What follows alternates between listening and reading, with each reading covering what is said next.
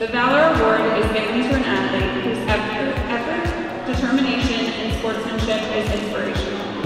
We look to recognize the power of the human spirit to overcome challenges and inspire greatness. This year's athlete has participated in Special Olympics for more than 30 years, competing in volleyball, swimming, and powerlifting. Throughout those 30 years, Special Olympics grew to be a family affair for this athlete, with both his mom and dad serving as coaches, coordinators, and event volunteers.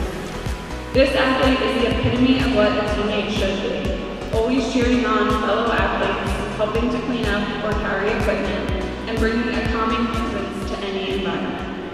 Recently, this athlete's father, who was his best friend, passed away. This athlete worked with his family to ensure that the funeral services were planned around his volleyball schedule because he knew his father would want him to play. During those tournaments, this athlete kept his head held high, played his best volleyball ever, and won the Dick Award. In addition to being a kind person, this athlete's determination and hard work are an inspiration to all. It is my honor to name MICHAEL PAULINSKI.